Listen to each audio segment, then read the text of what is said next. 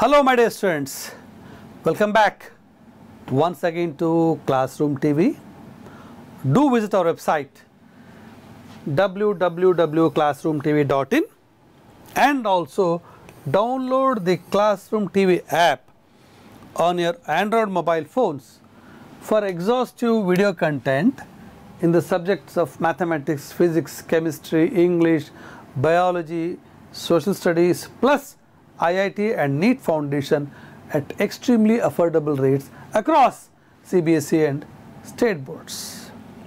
Learning on the move was never so easy and was never so affordable too. In this and in the coming episodes, we will learn a very interesting lesson. Let us see. The moment you see this picture, what do you find in this one? You find a furniture showroom.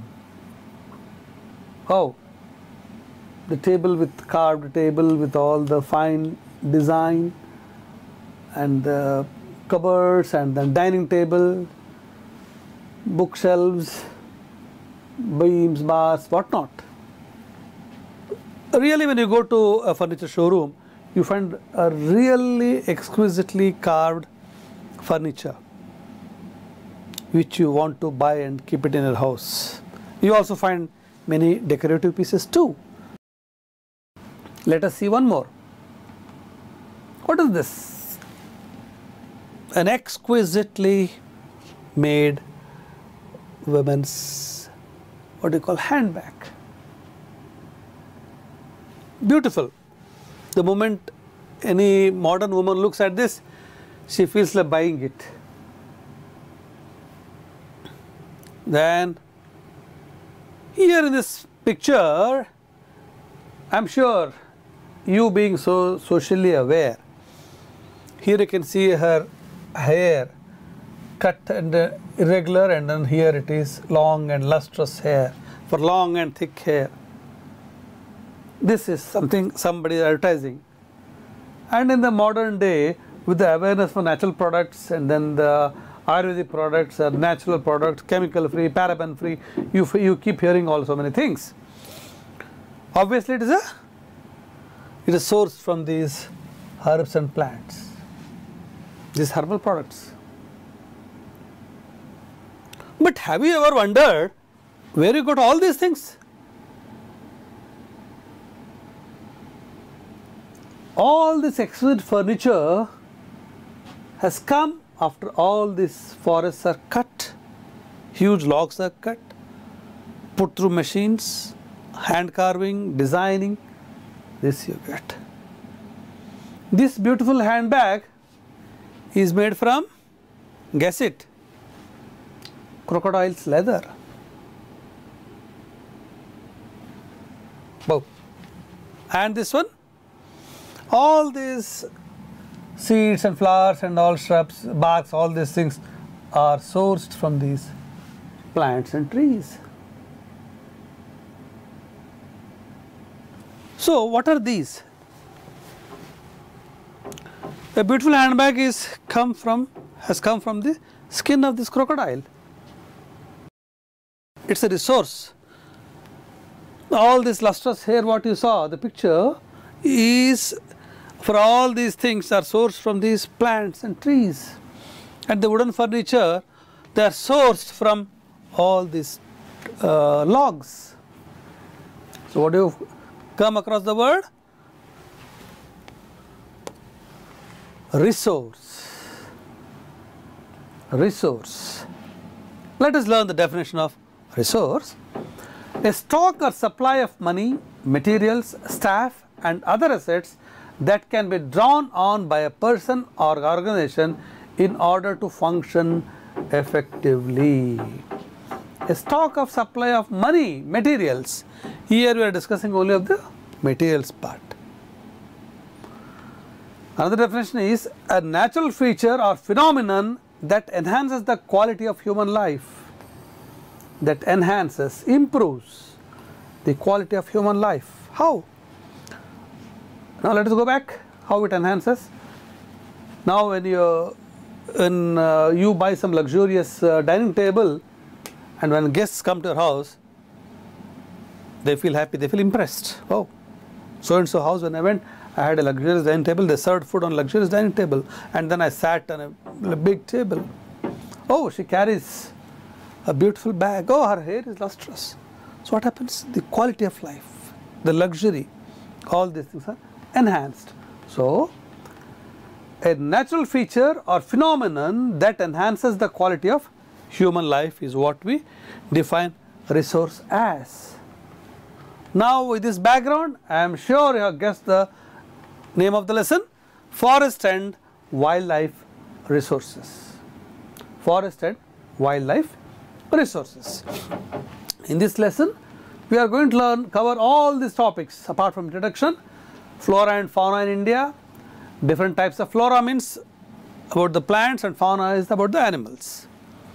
Different types of species: normal species, vulnerable species. Vulnerable means easy, prone to destruction or being destroyed. Then endangered species, on the brink of this thing, very rare species, endemic, limited to one specific location. And then extinct species, now no more found. Then negative factors that cause depletion of flora and fauna we are going to learn. And the conservation of forest and wildlife in India, what measures were taken, we will learn. Then types and distribution of forest and wildlife resources. Under this we learn about reserved forest, protected forest and unclassed forests. And finally community and conservation.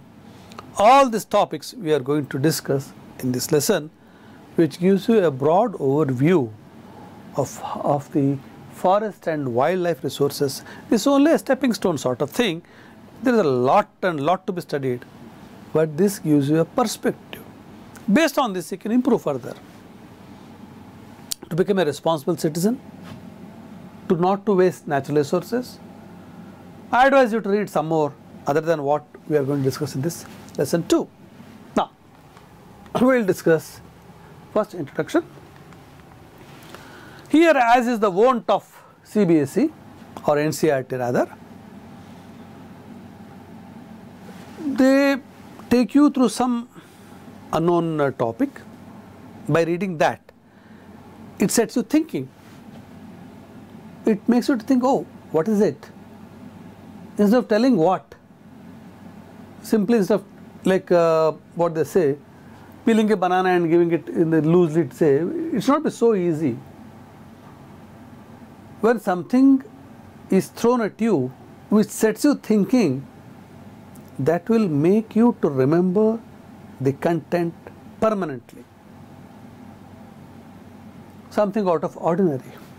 Now here, this thing, here it says, Narak, my lord, you are the creator of music in the world of Lepchas.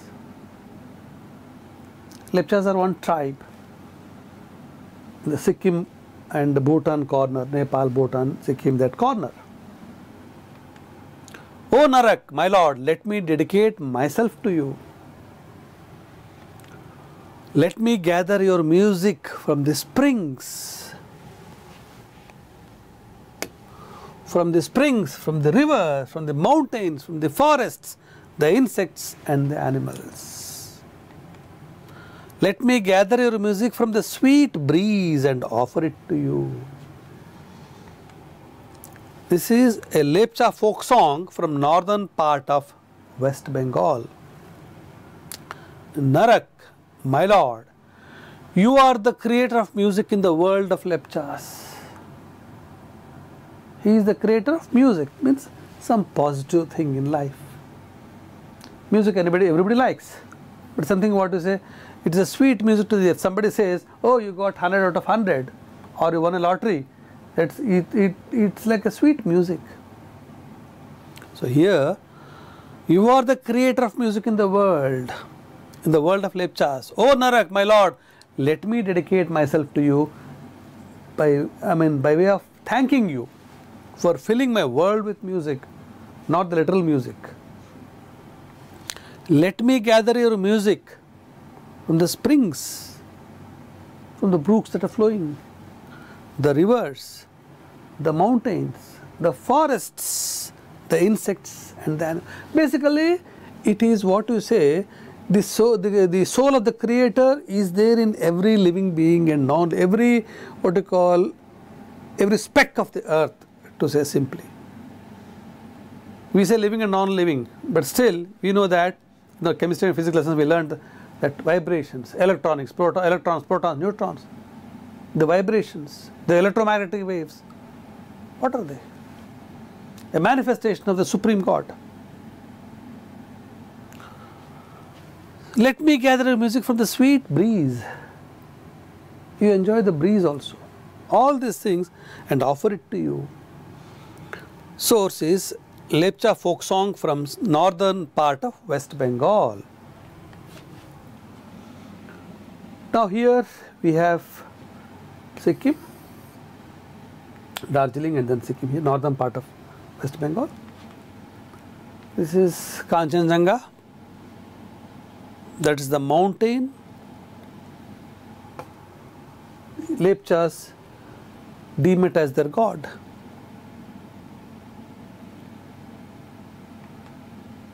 It's somewhere here, Kanchenjunga. And of course here we have Nepal and here we have Bhutan. So this is a what you call indigenous people of this region. It is their song. So basically what you understand when you read this poem, they are thankful to the Supreme God for the nature. They are thankful to the God for the nature, for the natural resources. We saw the lesson. What do they say? Forests, insects, animals, mountains, rivers. We are going to learn about all these things. This is how NCERT brings you from the poem also. It is taking out the essence of this lesson, extracting the juice in this poem, putting it into this lesson to make you understand the importance of nature.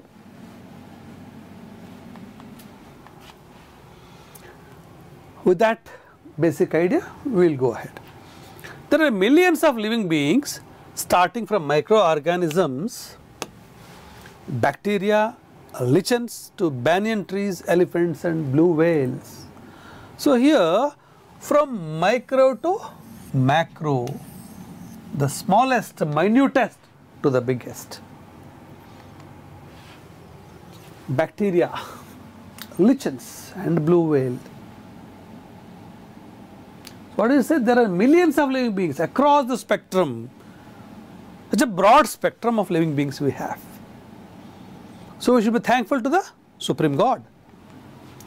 This entire habitat has immense biodiversity. Biodiversity means living different varieties. Humans, along with all living organisms, form a complex web of ecological system in which we are only a part and very much dependent on this system for our own existence. We are a minuscule percentage in this complex ecological system, and we are dependent on this for our own survival. Because we don't create our own food, we are dependent on others, whether it's plants or animals. Let us not go in details. But without plants and without animals, we can't survive. But plants can survive without humans. Animals can survive without humans, but on plants and or other animals. But unfortunately, we humans can't produce our own food. So we are dependent on that thing.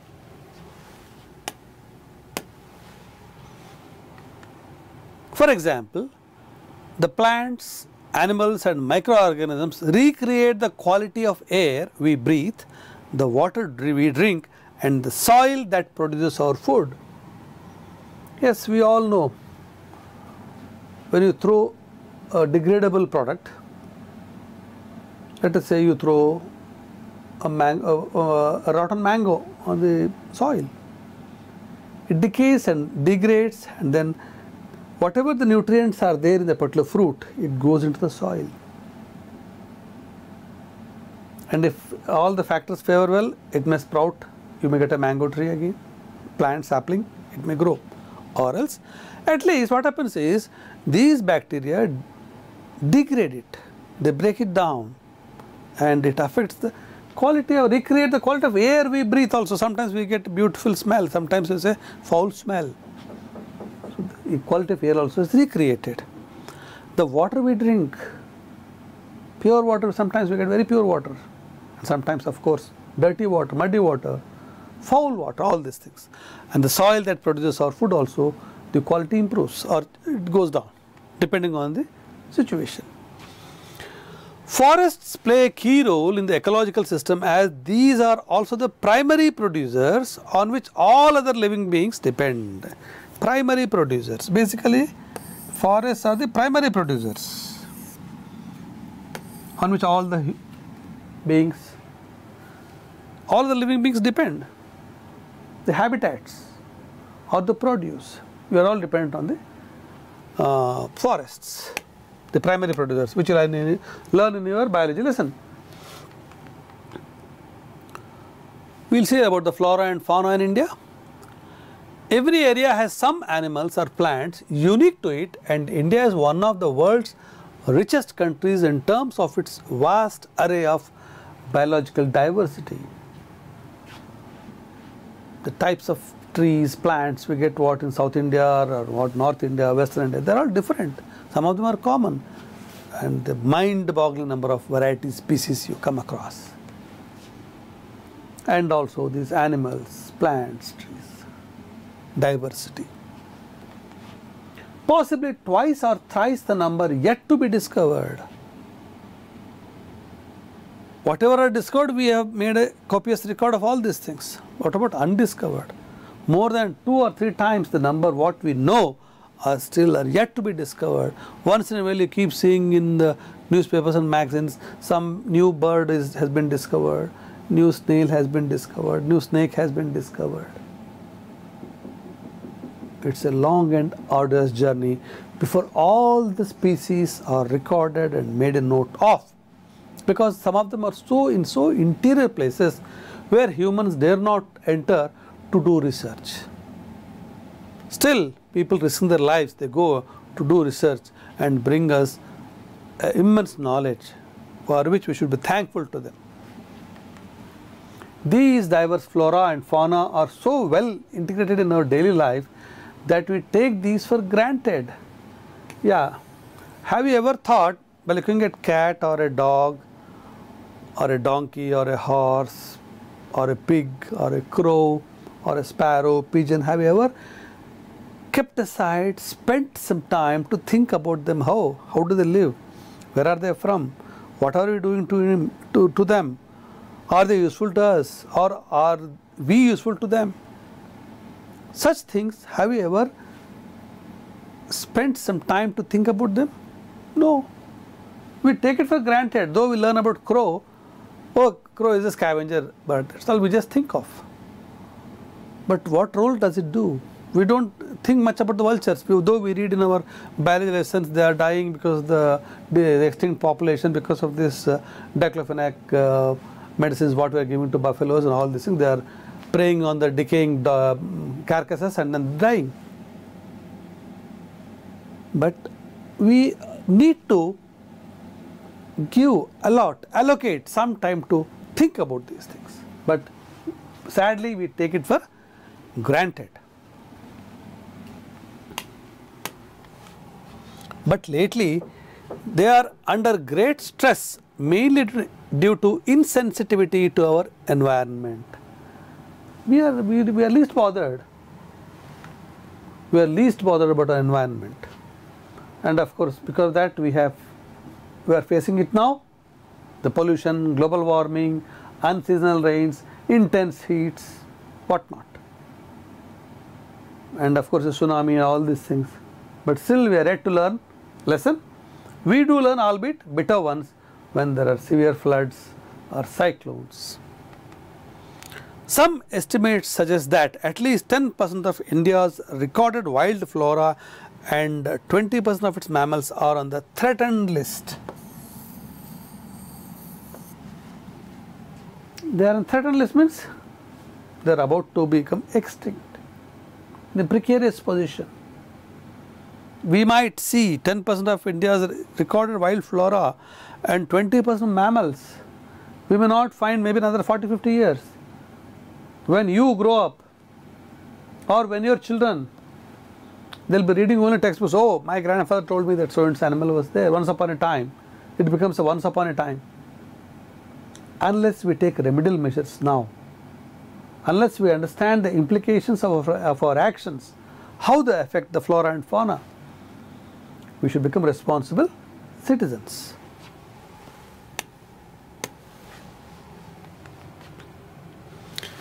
Many of these would now be categorized as critical,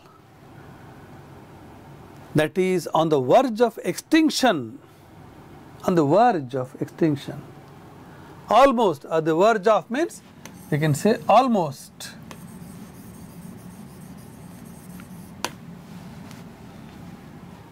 Almost extinct. What are they? Like cheetah,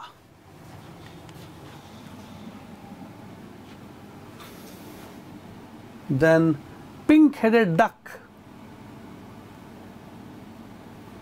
then mountain quail, so beautiful, forest spotted owlet, Madhuka insignis, a wild variety of mahua. These in Jharkhand areas, the Santals, Mundas, they are fond of this mahua. And then Habardia heptanuron, a species of grass. I spent a lot of time to source and get all these pictures. For you to appreciate the lesson, not just by learning by rote memory or by reading the text with an impersonal touch. I want a personal touch with you. I want you to understand and go deep into the lesson, to understand the implications of humans' irresponsibility and indifference to the nature, to the environment. All these things are on the threatened list, almost on the verge of becoming extinct. In fact, many species may have already been lost, inclusive of small animals, insects and plants. Many of them would have even lost. We do not know because we have not made an entry of all the living species what are there in India. Based on the International Union for Conservation of Nature and Union Resources, the different categories of existing plants and animal species are classified as. Based on the International Union for Conservation of Nature and Natural Resources, IUCN, the different categories of existing plants and animal species are classified as. Let us see the classification of plants and animals: dangerous, endangered, rare, extinct, all these things we will learn. Normal species. The number first one is species whose population levels are considered to be normal for their survival, such as cattle, sal, pine, rodents, etc. Their life is like they are not in the endangered list. All the squirrels, gerbil, chipmunk, mouse, prairie dog, flying squirrels, and then sal trees, and then the pine trees. They have a robust life pattern. They can survive. So they are not threatened. Their life is not in question. Next is endangered species. These are species which are in danger of extinction. Extinction means vanishing. They are on the verge of vanishing. The survival of such species is difficult if the negative factors that have led to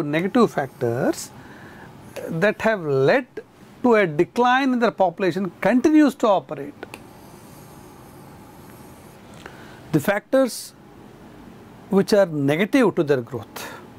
Now, for example, let us say you have a mango tree at home. It is giving fruits. The negative factor is if you keep lopping the branches or cutting the branches,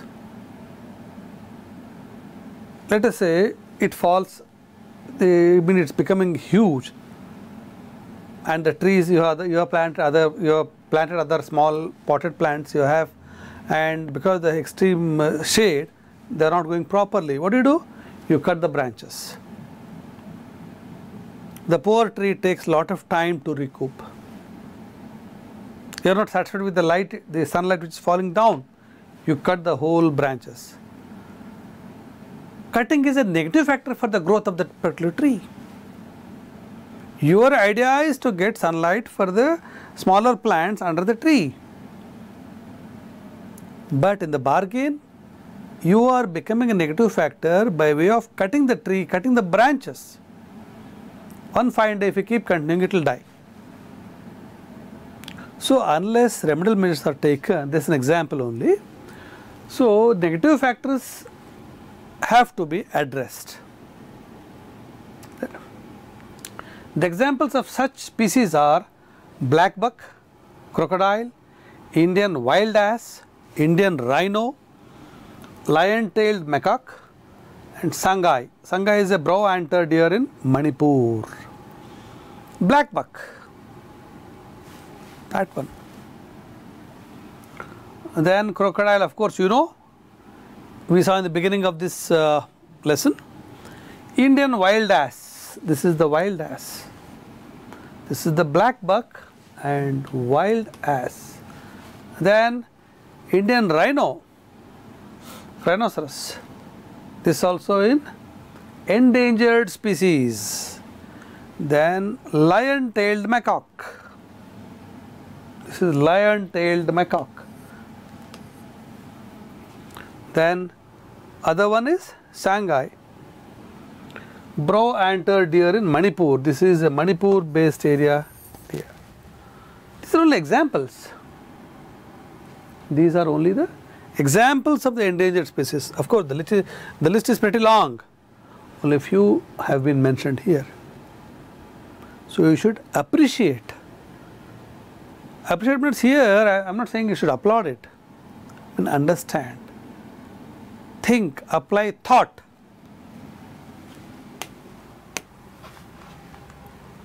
Then vulnerable species. What do you mean vulnerable? Some of you must be vulnerable to cold. In winter seasons, as soon as the winter season sets in, your nose gets blocked. For some of them, they don't get any block. I'm strong, they say. Some are vulnerable, pretty weak, constitution. So here vulnerable are, these are species whose population has declined to levels from where it is likely to move into endangered category. They are likely to move into this endangered categories. Unless negative factors are removed, these things will not survive. And here vulnerable species are likely to move to endangered species if the negative factors continue to operate. Examples are blue sheep. It's not blue color, it's called bharal, B-H-A-R-A-L, bharal in Himalayan region. It is called bharal also. It's called the blue sheep.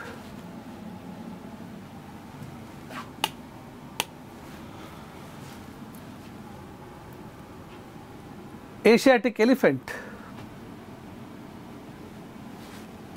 Then Gangetic dolphin. These are vulnerable species. They are likely to go into endangered category. Then we have rare species. Species with small population may move into endangered or vulnerable category if the negative factors affecting them continue to operate. Negative factor, always here also you have what is a negative factors. Here also negative factors. Whatever factors which are affecting their life. From vulnerable they are likely to go to endangered, and rare species may go into endangered, vulnerable or even endangered unless the negative factors are removed or proper remedial actions are taken. Examples such species are Himalayan brown bear, wild Asiatic buffalo, desert fox and hornbill, etc. Of course, we are just dropping a few names. Himalayan brown bear, then wild Asiatic buffalo. Then what do you have? Desert fox, pretty cute desert fox, and then colorful hornbill. They are now becoming rare. You see, once in a while you come across them. Then what do you have? Endemic species. Endemic species are those which are only found in some particular areas, usually isolated by natural or geographical barriers. Natural or geographical barriers. They are unique to the particular place, endemic. Examples of such species are Andaman teal, Nicobar pigeon, Andaman wild pig, Mithun in Arunachal Pradesh. As you can see, this is endemic to Andamans, and this is endemic to Nicobar, and again Andaman wild pig and Mithun in Arunachal Pradesh. They are endemic to those regions. So, teal, Andaman teal, then Nicobar pigeon, beautiful it is, then wild pig, and then Mithun. These are all the different animals which are endemic species. Then we have extinct species. These are species which are not found after searches of known or likely areas where they may occur. A species may be extinct from a local area, a region, country, continent, or the entire earth. Extinct means no more seen. Examples of such species are Asiatic cheetah and then of course pink head duck. These two are extinct species. The negative factors that cause such fearful depletion of the flora and fauna are how humans have transformed nature into a resource, obtaining directly or indirectly from the forests and wildlife. What do you get from wildlife? Wood, barks, leaves, rubber, medicine, dyes, food, fuel, fodder, manure, you can add skin, thus depleting forests and wildlife. For our luxurious item, we want a crocodile handbag or leather skin bag or snake skin belt. Kill a snake and make a belt. Calf shoe, tender calf leather, what you say. A calf is slaughtered and with the skin a shoe is made just because it should be very comfortable. We are becoming consumers. That consumer is luxury, extreme craving for luxury or unique items, exquisite items, but at what cost? To satisfy your luxury, craving for luxury, you are harming the nature. You means the humans. What do you get? Directly, indirectly, what do you get? Wood, barks, you peel the barks of trees for medicines or any other items. Rubber, medicines, dyes, wood, food, fuel, fodder, manure, etc. Thus depleting forests and wildlife. The greatest damage inflicted on Indian forests was during the colonial period when we were under British rule due to the expansion of railways, agriculture, commercial and scientific forestry and mining activities. They were inflicted on Indian forests during the colonial period. It became the maximum. Even after independence, agricultural expansion continues to be one of the major causes of depletion of forest resources. In the colonial period, what happened? For expansion of railways. The railways were introduced in India during the colonial period, during the British period. Now, these railway tracks, can you see these things? They are called sleepers. These sleepers are wooden blocks. Forest trees are cut and then they are made into these blocks, wooden blocks. They are put on the earth. On that, the rail tracks are put. If you see one more picture, you will understand better. this wooden block, this is a wooden block on which the tracks are bolted to hold them in place. Where do you get these wooden blocks? Called sleepers, from forest, by cutting the trees. So in the bargain, many trees were cut. This is only one example. And then for mining, this is in the midst of forest, this whole place is dug out. Before digging, this was all part of a forest. We don't know how many animals were living there. We don't know how many rare trees were there, plants, herbs were there. But all this is now gone. So mining and railways, what not? So these are all the causes for the depletion of natural resources. Between 1951 and 1980, according to the Forest Survey of India report, over 26,200 square kilometers of forest area was converted into agricultural land. Forest land was converted into agricultural land. Jhum cultivation, shifting cultivation. Substantial parts of the tribal belts, especially in the northeastern and central India, have been deforested or degraded by shifting cultivation, or we say jhum cultivation, a type of slash and burn agriculture. To bring more land into cultivation, the trees are cut and once they dry, burnt. Cutting is maybe one day's job. Maybe after 2 days you burn them, but it takes years for the trees to grow. Remember, my dear students, it's always easy to destroy and very difficult to construct. Criticizing somebody is very easy, but behaving responsibly is very difficult. Being a role model is very difficult. But speaking of being a role model is easy, but practicing being a role model is difficult. Similarly, cutting the trees is very easy. You cut the trees, burn them, or maybe after once the trees dry, burn them, plow the land and bring it into cultivation, have your food grains and then happy. But what do they do? This season they cut here, next season they go and cut somewhere here. It's called shifting cultivation. Next year again they go somewhere here and cut the land, cut the forest. In the bargain, what's happening? The forest cover is getting depleted, and in the bargain some very rare plants and trees, and also the habitat of the wild animals also is getting reduced. Now we see in newspapers what you call tigers hunting the carrying the sheep or goat or hen from villages. Why? Because the forest covers are cut. They don't have habitat to live in. In search of the food, they start entering the human areas, and unfortunately if they taste blood, human blood, they become man-eaters too.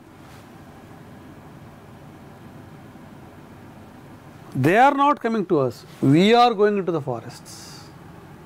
We humans are entering the forests. With this, we conclude this episode of the lesson, Forest and Wildlife Resources, and the remaining we will continue in the coming episodes. Meanwhile, do visit our website classroomtv.in and also download the Classroom TV app on your Android mobile phones to watch these videos, not only the subject, even maths, physics, chemistry, English, biology, plus IIT and NEET Foundation at extremely affordable rates across CBSE and state boards. Meanwhile, do read the lesson 2 and watch the video. We'll be meeting you in the next episode. Have a good day.